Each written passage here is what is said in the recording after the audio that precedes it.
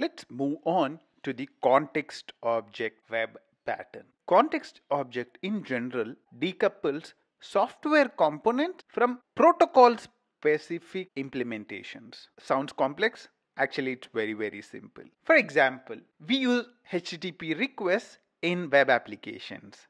We use Servlet API to access the content of the request. However, if your controllers are tied to the Servlet API, so if I have a controller which is using the Servlet API, then I cannot use this controller to handle a mobile request, because in a mobile application, let's say it's coming from Android, it would not create a HTTP request. It would have some other format. And if you have a tight coupling between your controllers and the actual underlying protocol like HTTP or HTTP servlet request, then it would prevent the reuse of the controllers for the other things. So a context object avoids tight coupling between presentation tier and the servlet API.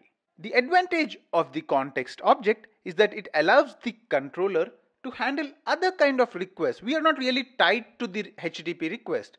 So I can have even mobile requests and all other kinds of requests handled by this particular controller.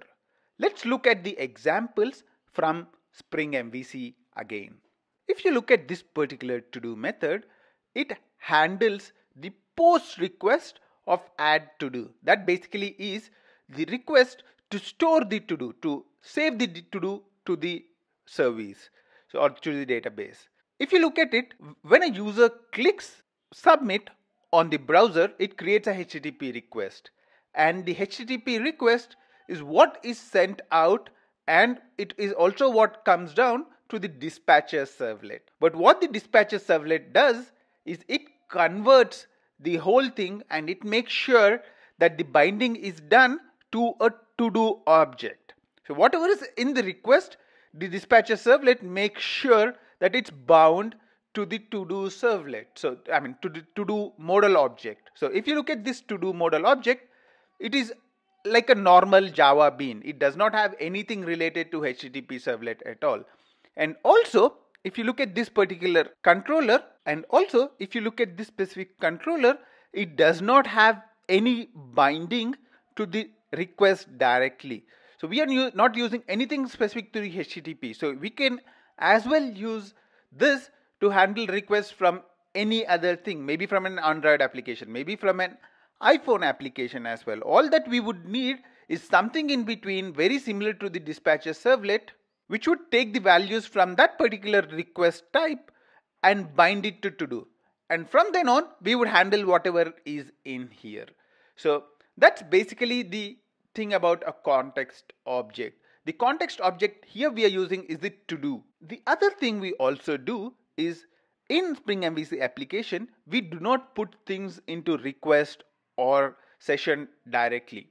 What we would do is we would put it into a modal, and thereby we are not again tied to the request. So we are not using request or we are not using this session to put our values into directly.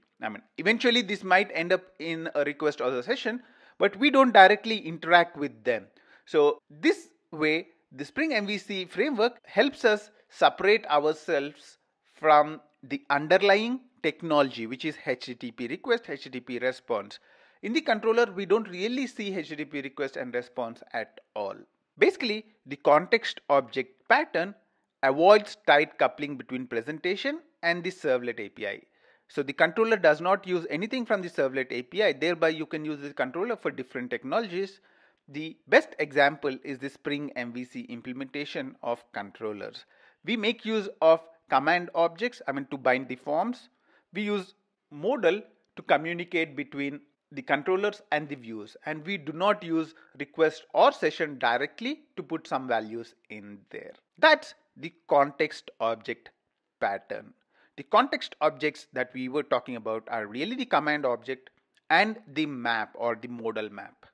Thanks for joining more than 1 million students who are learning from us. At In 28 Minutes, we defined a learning roadmap for Java and front-end developers. We created more than 25 courses covering all the topics that you are seeing on the screen. There are 4 things you can do to make best use of these courses. Number one is Udemy. You'll find a link in the description of the video to our Udemy profile. We are teaching a lot of courses on Udemy and most of them are free. Number two, visit our website www.in28minutes.com. You'd find tons of information including how you can register for our trainings and the link to Udemy and our GitHub code as well. Number three, visit our GitHub repository. With more than 20 repositories covering varied examples, it's a comprehensive source of information and code. Last but not the least, you'll find a set of discount codes for all our Udemy courses in the description as well. Feel free to use them.